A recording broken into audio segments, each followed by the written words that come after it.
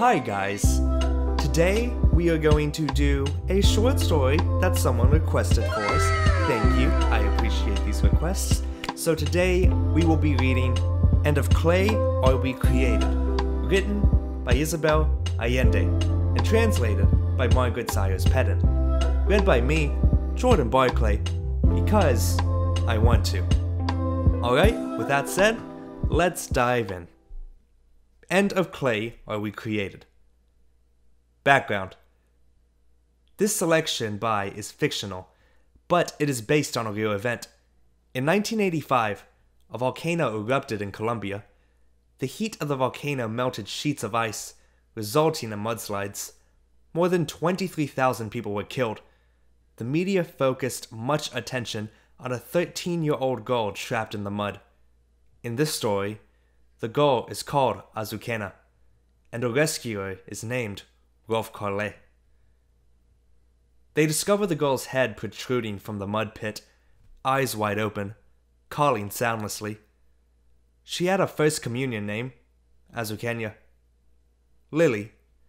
In the vast cemetery where the odor of death was already attracting vultures from far away, and where the weeping of orphans and wails of the injured filled the air, the little girl obstinately clinging to life became the symbol of tragedy. The television cameras transmitted so often the unbearable image of the head budding like a black squash from the clay that there was no one who did not recognize her and know her name. And every time we saw her on the screen, right behind her was Rolf Carlet, who had gone there on assignment, never suspecting that he would find a fragment of his past, lost 30 years before. First, a subterranean sob rocked the cotton fields, curling them like waves of foam.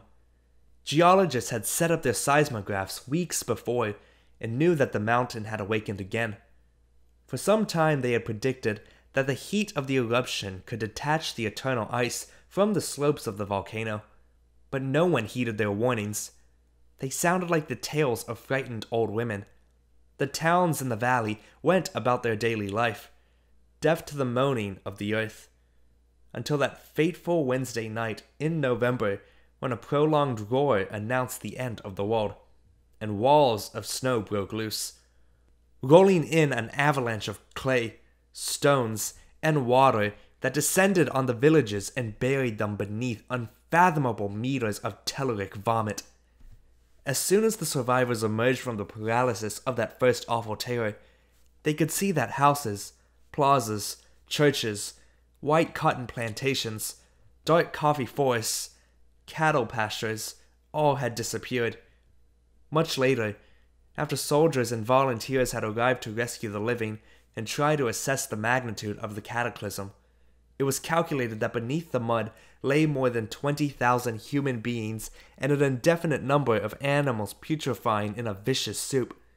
Forests and rivers had also been swept away, and there was nothing to be seen but an immense desert of mire.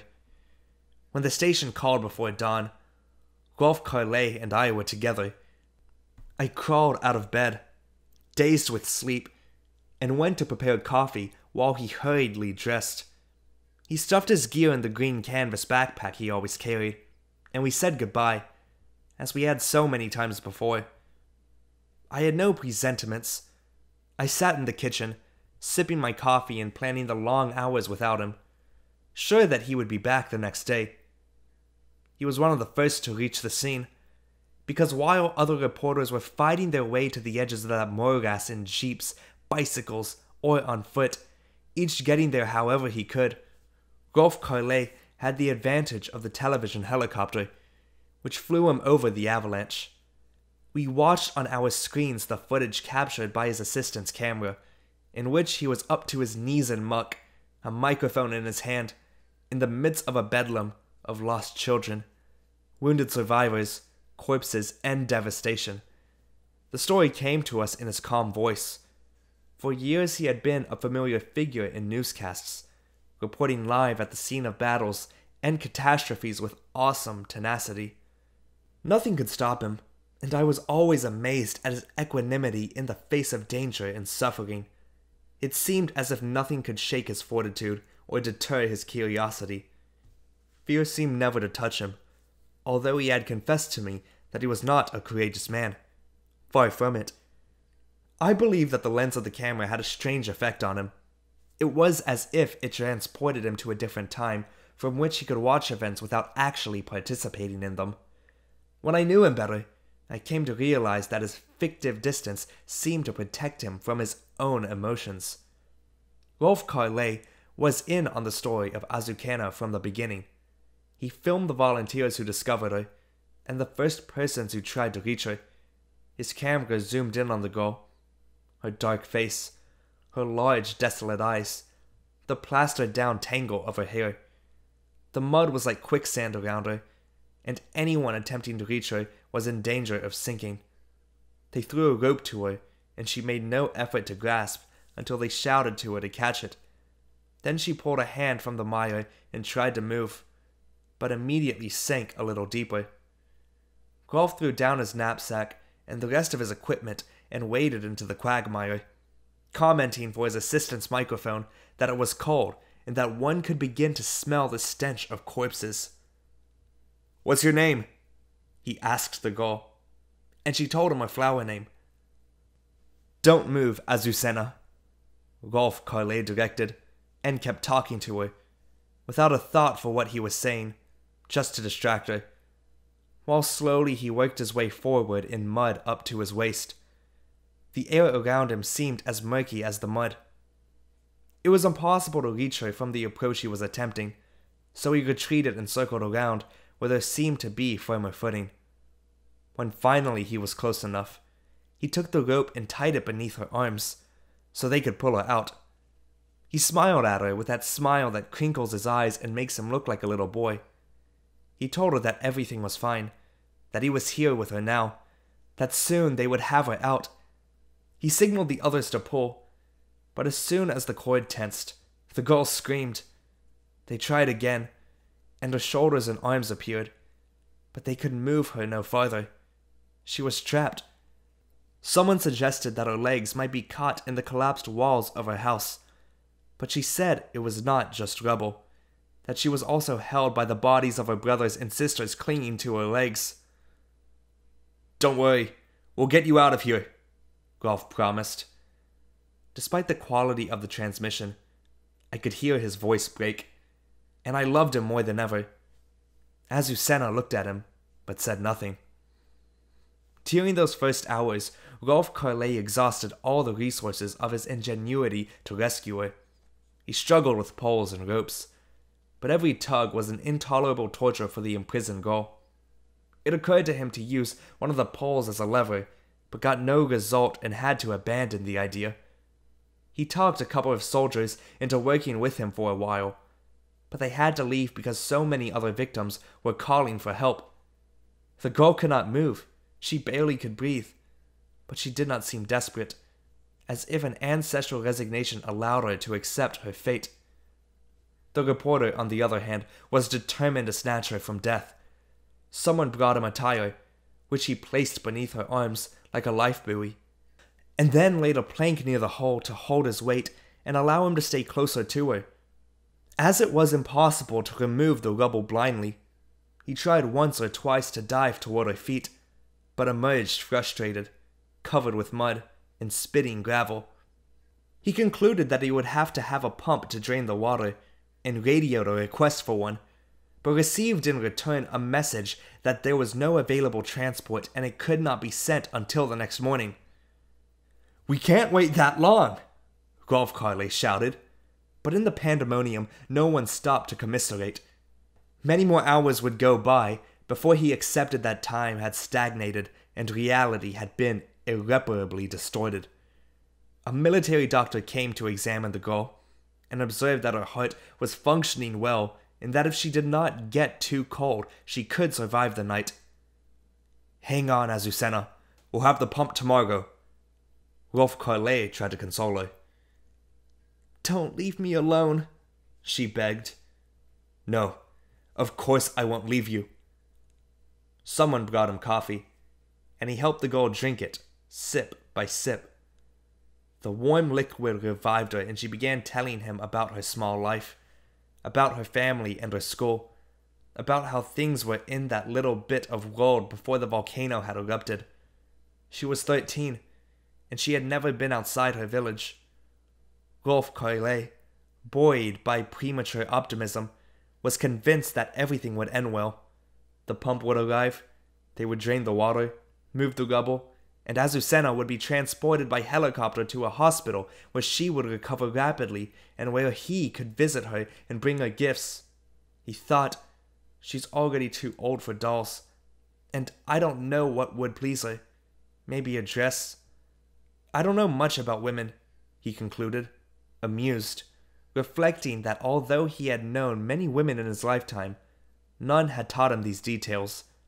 To pass the hours, he began to tell Azucena about his travels and adventures as a news hound, and when he exhausted his memory, he called upon imagination, inventing things he thought might entertain her. From time to time she dozed, but he kept talking in the darkness, to assure her that he was still there and to overcome the menace of uncertainty.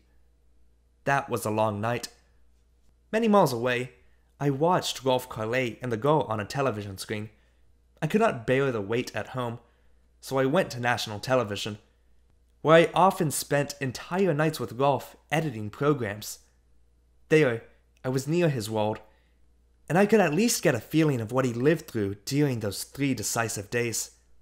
I called all the important people in the city, senators, commanders of the armed forces, the North American ambassador, and the president of National Petroleum, begging them for a pump to remove the silt, but obtained only vague promises.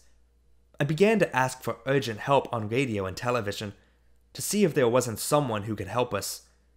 Between calls, I would run to the newsroom to monitor the satellite transmissions that periodically brought new details of the catastrophe.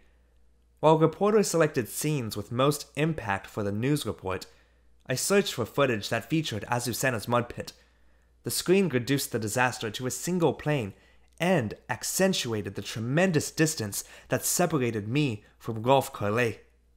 Nonetheless, I was there with him. The child's every suffering hurt me as it did him. I felt his frustration, his impotence. Faced with the impossibility of communicating with him, the fantastic idea came to me that if I tried, I could reach him by force of mind, and in that way give him encouragement. I concentrated until I was dizzy, a frenzied and futile activity. At times I would be overcome with compassion and burst out crying. At other times, I was so drained I felt as if I was staring through a telescope at the light of a star dead for 1,000,000 years. I watched that hell on the first morning broadcast. Cadavers of people and animals awash in the current of new rivers formed overnight from the melted snow. Above the mud rose the tops of trees and the bell towers of a church where several people had taken refuge and were patiently awaiting rescue teams. Hundreds of soldiers and volunteers from the civil defense were clawing through rubble, searching for survivors, while long rows of ragged specters awaited their turn for a cup of hot broth. Radio networks announced that their phones were jammed with calls from families offering shelter to orphan children. Drinking water was in scarce supply, along with gasoline and food.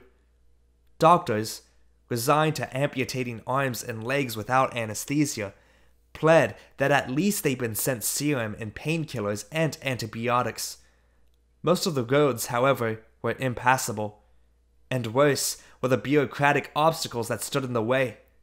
To top it all, the clay contaminated by decomposing bodies threatened the living with an outbreak of epidemics. Azucena was shivering inside the tire that held her above the surface. Immobility and tension had greatly weakened her, but she was conscious and could still be heard when a microphone was held out to her.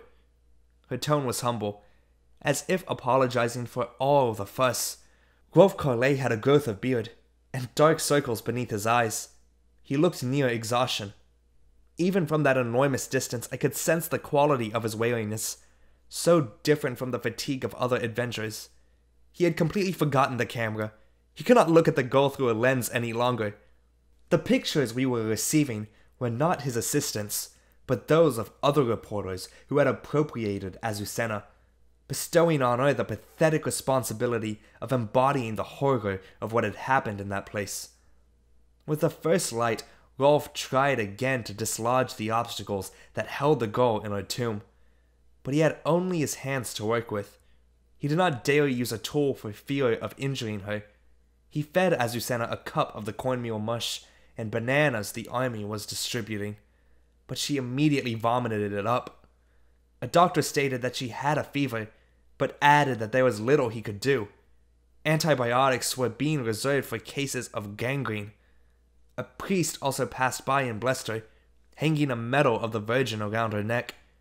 By evening, a gentle, persistent drizzle began to fall. "The sky is weeping," Azucena murmured, and she too began to cry. "Don't be afraid," Rolf begged. "You have to keep your strength up and be calm. Everything will be fine. I'm with you, and I'll get you out somehow."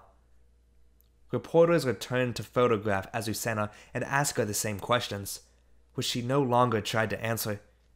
In the meanwhile, more television and movie teams arrived with spools of cable, tapes, film, videos, precision lenses, recorders, sound consoles, lights, reflecting screens, auxiliary motors, cartons of supplies, electricians, sound technicians, and cameramen. Azucena's face was beamed to millions of screens around the world. And all the while, Rolf Carlet kept pleading for a pump. The improved technical facilities bore results, and national television began receiving sharper pictures and clearer sound. The distance seemed suddenly compressed, and I had the horrible sensation that Azucena and Rolf were by my side, separated from me by impenetrable glass. I was able to follow events hour by hour. I knew everything my love did to wrest the girl from her prison and help her endure her suffering.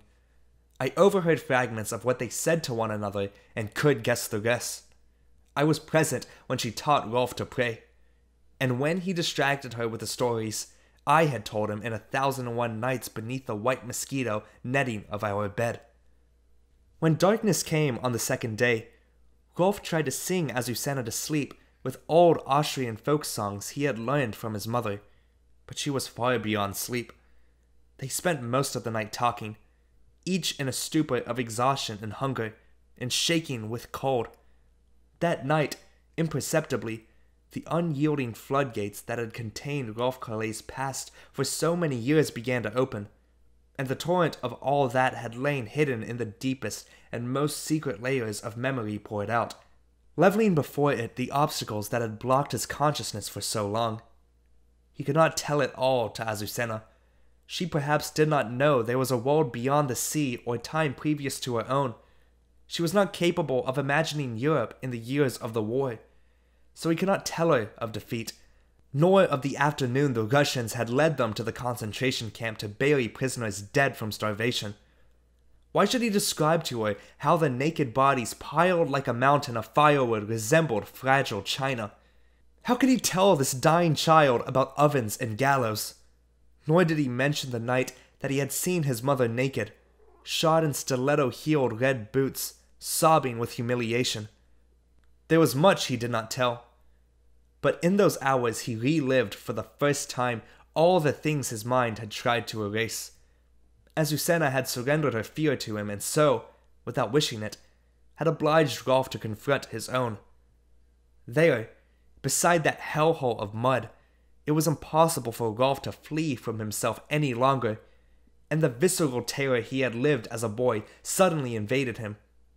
He reverted to the years when he was the age of Azucena, and younger, and, like her, found himself trapped in a pit without escape, buried in life, his head barely above ground. He saw before his eyes the boots and legs of his father, who had removed his belt and was whipping it in the air with the never-forgotten hiss of a viper coiled to strike. Sorrow flooded through him, intact and precise, as if it had lain always in his mind, waiting. He was once again in the armoire, where his father locked him to punish him for imagined misbehavior. There, where for eternal hours he had crouched with his eyes closed, not to see the darkness, with his hands over his ears, but to shut out the beating of his heart, trembling, huddled like a cornered animal. Wandering in the mist of his memories, he found his sister Katharina, a sweet, retarded child who spent her life hiding, with the hope that her father would forget the disgrace of her having been born. With Katharina, Rolf crawled beneath the dining room table, and with her hid there under the long white tablecloth. Two children forever embraced, alert to footsteps and voices. Katharina's scent melded with his own sweat, his aromas of cooking, garlic, soup, freshly baked bread, and the unexpected odor of putrescent clay. His sister's hand in his, her frightened breathing, her silk hair against his cheek, the candid gaze of her eyes. Katharina materialized before him, floating on the air like a flag, clothed in the white tablecloth, now a winding sheet. And at last he could weep for her death, and for the guilt of having abandoned her. He understood then that all his exploits as a reporter, the feats that had won him such recognition and fame, were merely an attempt to keep his most ancient fears at bay, a stratagem for taking refuge behind a lens to test whether reality was more tolerable from that perspective. He took excessive risks as an exercise of courage, training by day to conquer the monsters that tormented him by night. But he had come face to face with the moment of truth. He cannot continue to escape his past. He was Azucena. He was buried in the clayey mud. His terror was not the distant emotion of an almost forgotten childhood. It was a claw sunk in his throat. In the flesh of his tears he saw his mother, dressed in black and clutching her imitation crocodile pocketbook to her bosom, just as he had last seen her on the dock when she had come to put him on the boat to South America. She had not come to dry his tears, but to tell him to pick up a shovel. The war was over, and now they must bury the dead. "Don't cry. I don't hurt anymore. I'm fine," Azucena said when dawn came. "I'm not crying for you," Rolf Carlet smiled.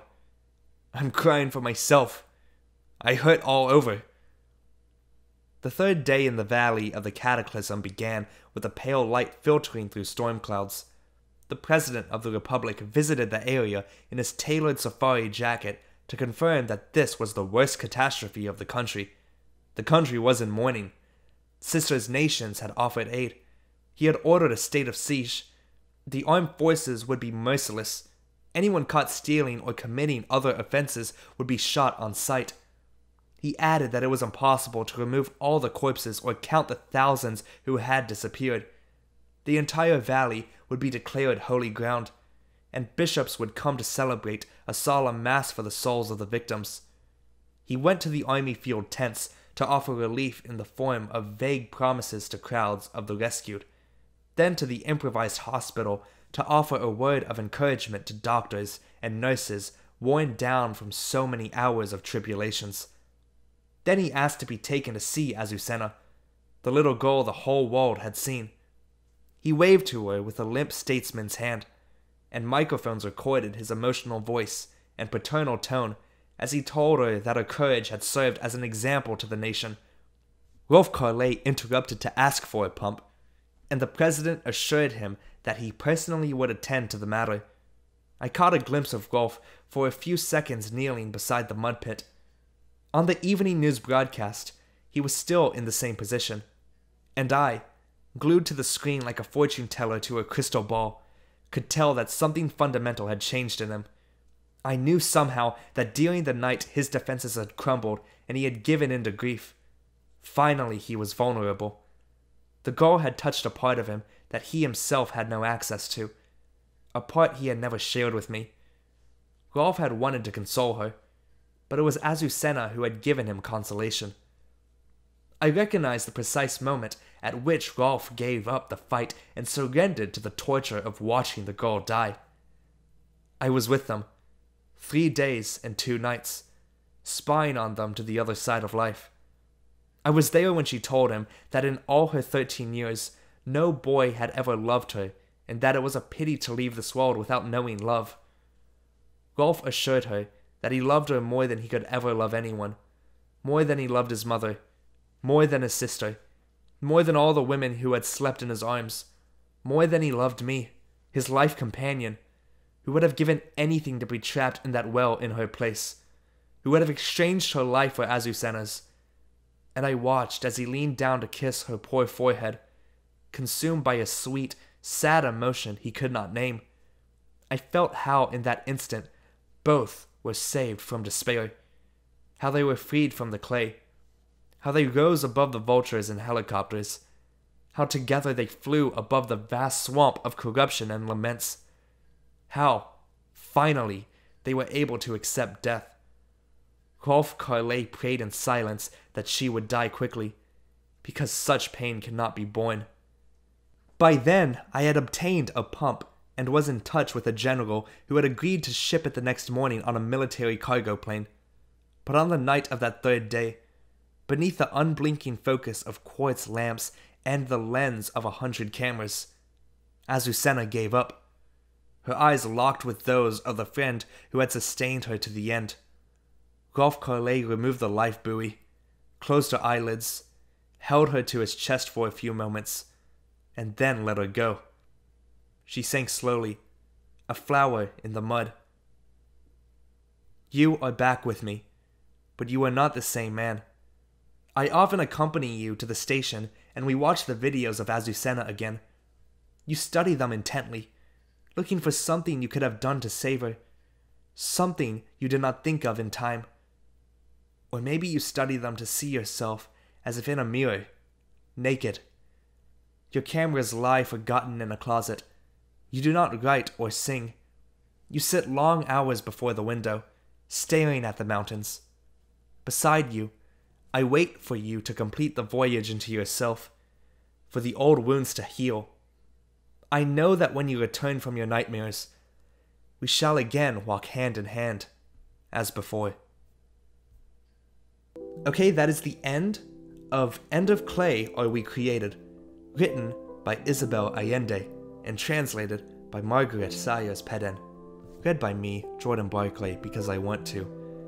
That was depressing. If you enjoyed the production of this video, please give it a like, I'd appreciate it. If you have any requests, like this subscriber requested me to do this video, comment below and I'll see if I can get to it as soon as possible.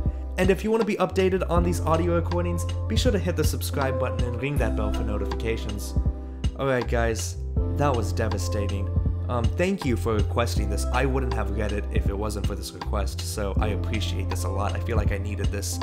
Other than that, thank you all for listening. I'll see you with another short story very soon. Until then, I'm out. Peace.